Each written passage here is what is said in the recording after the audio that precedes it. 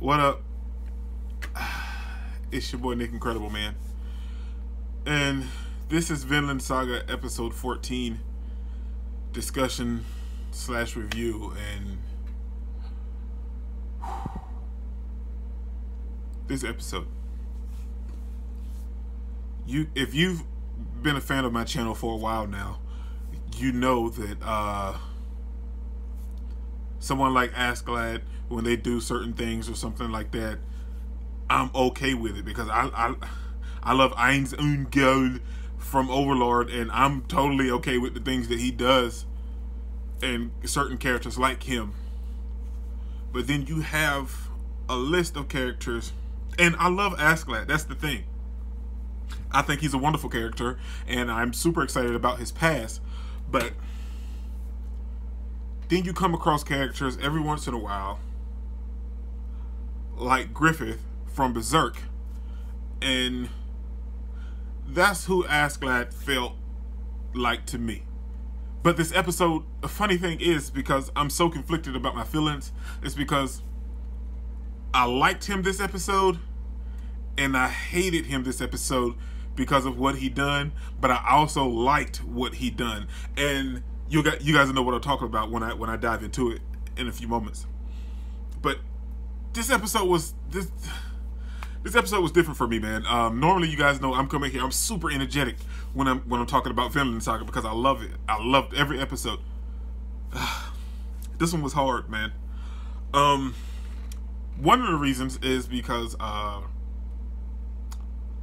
the whole Christianity aspect, and you guys know I never go into any of that on my channel, but yeah, I totally understood where the priest was coming from, where the brothers were coming from, what the father was trying to say, and what the girl was feeling about taking the ring in her relationship and take on her faith in Christianity, because that's all it is. It's that faith, and your faith can do wonders, man. But at the same time, it's only human to doubt yourself and question everything that's going on and wonder if it's a bigger part of God's plan. But this episode was so many different emotions for me, man. But let's dive right into it and talk about it. Yeah, man, it picked up and it started talking. It jumped straight into the episode, and well, before that we kind of had like a brief glimpse and flashes of, I'm thinking that was the priest's past, like where he was before he got to where he is now, because they still had the hood zone and everything. So I'm thinking that was his past at like a monastery or something, and that'd be cool to kind of see how that plays out and where that goes. But it started this episode with the two brothers talking to the priest about what they felt like love was. And from my understanding now, from this episode and last week's episode and the week before that, Vikings don't know what love is. They don't know what that is. And Canute does. Him and Ragnar and the priest, they know what it is because they're Christians. And even with them, with Odin and Thor and everything, they don't know what love is. But from this episode, I don't know if anybody else caught it, but I did. When the two brothers were talking to the priest about their whole, well, I got my brothers back and everything, and how they were playing on it, was like, I wouldn't kill you for money. It depends on how much it is. But how they were going back and forth. And then they started to reminisce about, and the priest told him nothing. He was like, no, that's not what it is. And then they started to reminisce about Thor's, or Tor's, take your pick.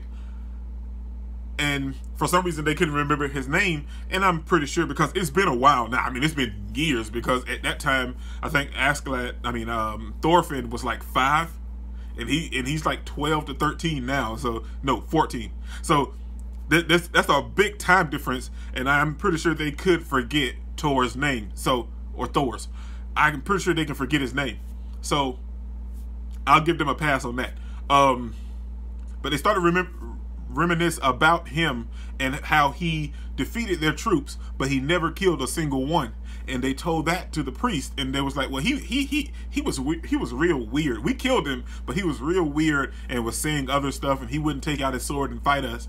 And he said something strange when we were fighting. He said, a warrior doesn't need a sword. A true warrior doesn't need a sword. And when they said that, the priest's eyes got real huge, and like something clicked and triggered in his mind, and he wanted to know so much more about Thor's. And I'm super excited. I'm hoping that kind of connects him and Thorfinn, and maybe he can kind of get Thorfinn to let go of his resentment towards Askeladd, maybe just so he can find inner peace himself, not even to where him not wanting to kill Askeladd anymore. I mean, I told you guys I love Askeladd, but maybe just so he can find his inner peace and move on and screw Askeladd and go back home to his mom and his sister. I wish that was the case, and I'm hoping that kind of happens maybe later on in the story, that the priest kind of hooks up with Thorfinn. So after all of that, man, then we start to see Askeladd men traveling, and you know, it's cold outside, like the wagons getting caught up and wrapped up around the snow and everything. And he starts to talk to Ragnar, and Ragnar was like, well, this is bad luck. We're not doing much. And Askeladd was like, well, we can't turn back. And Ragnar suggested that they turn back, and Askeladd was like, no, we're going forward. And then all of a sudden, and he was like, we're Vikings, so us raiding this village is what we do. And then they show a village off in the distance. Now, I talked about all of that, so now I can go back and talk about the girl. So we get introduced to this girl, and they never said her name, but we get it. Well, I think her dad said her name. I can't remember.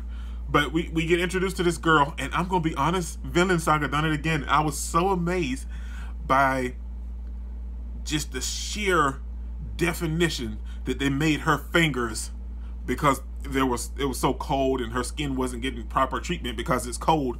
Like, they showed the wrinkles, they showed her fingernails chipping and breaking off, they showed her fingers red and just cold. The detail that they put into their fingers was just astonishing, and I don't know if anybody else felt that way, but I felt wonderful just seeing that, man. I was like, dude, that's why I love this show, man. Certain things are so well animated and detailed that is so crazy. Other anime wouldn't think to do what Vinland Saga is doing on certain parts, where they highlight and animate and add so much definition into certain things that's normally not that highlighted in another anime. So we get introduced to her, and we see her fawning over a ring and falling in love with it, and spending out her time hiding it in a tree because she don't want her parents to know that she stole a ring. And in this whole time, she was struggling with her faith. And now the funny thing about that is because her family was pretty much, you know, they were pretty much set. She was the only one struggling with her faith. But it's also a nice comparison because we have the Vikings, or the Danes, traveling with the priest and Prince Canute and Ragnar, which are Christians, trying to wonder and figure out what love is and that whole type of aspect. And I think that's a nice comparison to go along with the story. So then we cut to them having dinner, and they're praying, and some of the other siblings was questioning the father about heaven and hell, and that was nice, because kids always gonna question stuff like that, and I could see her having doubts in her faith because they're so poor, they're freezing, and they're going through so much turmoil, and they just feel like there's no way out, and you wonder, is God really looking out for you? But that's where your faith comes in. There's so much, man. This episode was so heavy just to me, man. I don't know how anybody else felt, but to me, it was super heavy. And, yeah, they're having dinner. And the next thing you know, the girl decides to leave and go out.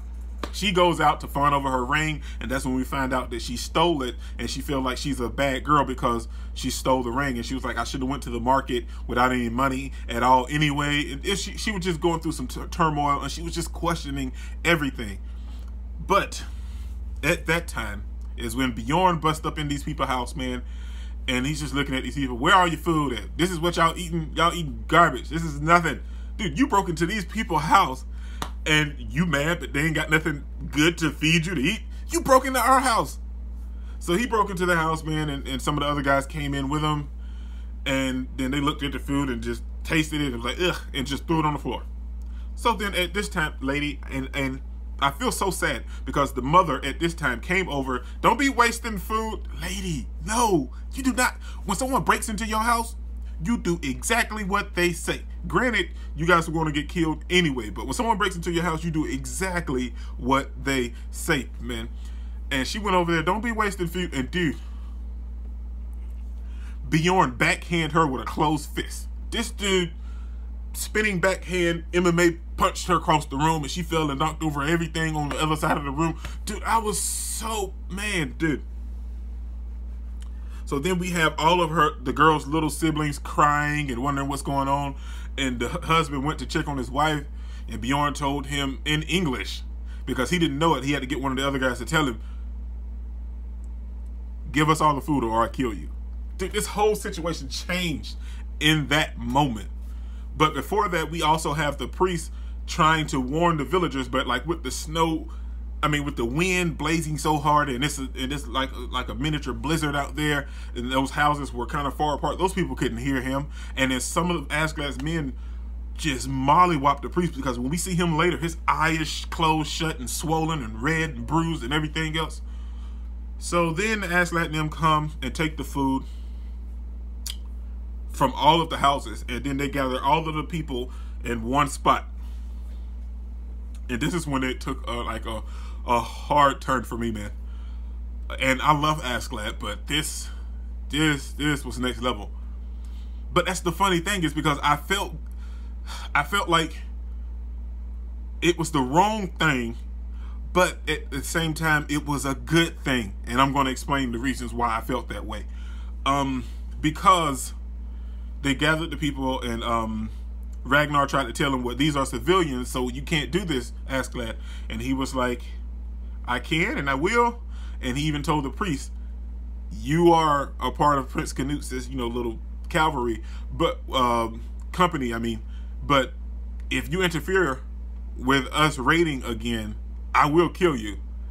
So they got the people there, and the man is begging Askeladd not to take all of their food, because they won't survive the winter if he does. Just leave them some and we'll find a way to survive. And Askeladd was like, you don't have to worry about that. You're not going to survive this winter. You don't have to worry about surviving this winter or any other winters after that. And I knew at this moment, when they gathered them up into a circle, they were going to kill these people. I knew it. I knew it. But at the same time, when it happened, it still was a shock to my system, man. Because when they killed these people, they sat there, and I'm glad that they didn't show it. A lot of times, like when death is happening on Vinland Saga, they pretty much show it. Like when people get cut and fingers and everything, heads get cut off, they show it. But I'm super glad that they didn't show it this time, and I'm thinking the only reason is because there was a lot of kids mixed in with the adults, and that's the sad thing that really got me, man, is because there were a lot of kids mixed in with the adults. And on the one hand, I'm so upset and heartbroken about it happening, but at the same time, I think it was a good thing, because these people would have died of starvation any other way. Now I believe that God would have provided for these people if they had a chance to live, but I don't know, man. Like, it was so harsh and destitute out there. I don't even see how they would have even gotten any other food. But I'm pretty sure God would have provided for them, but they just didn't get the chance, man. So Askeladd and everyone, they killed these people. They dug a ditch, and I feel like they chopped some of these people up instead of just actually killing them, because they were going to throw them all into one hole. It's so sad. And the daughter escaped, and she was so traumatized. I know she was traumatized, but then she felt like that she was kind of elated a little bit for some reason. And the only reason I could grasp is that because she knows that they're in a better place now that they're gone, and they don't have to struggle and suffer and deal with all of the harsh problems that was happening in their village. And then she passed out in the snow, and that has to be from shock. And then she woke up, and that's when this episode ended, man. My heart straight broke when that was happening, man. And the thing is, even Thorfinn looked shocked that this was happening when all of this was going on. Prince Canute, we knew he was gonna be like that. Canute, the priest, Ragnar, and even Thorfinn, I guarantee you, didn't like the way that this went down, because this was way beyond just simply ravaging a village or anything like that. This was way harsher, man. But this episode was way heavy on me, man. But at the same time, like I said, I enjoy Askeladd, and I hated him this episode, and I kinda understand why he did what he did, and I was okay with it, because these people would have died regardless, but they probably would have died of starvation. And I don't know anybody that died of starvation, but I'm pretty sure that's a horrible way to go, instead of a quick and painless, well, not painless, but a quick and easy death. And I just felt so bad for that village, man, that they had to come across Askeladd and them. But this is my discussion, and that's pretty much what happened. And I just had to let you guys know that I felt some type of way about this episode, but I understood why Askeladd did what he did, because he freed those people, but at the same time, you caused the problem that you had to free them from. So this is your boy, Incredible, man. Don't forget to smash that like button so you can't smash it anymore. Comment down below, and I'll be sure to respond to each and every one of them, and subscribe, but only if you really want to, man. And remember that anime matters, anime is greatness, and anime is life, man. Peace out.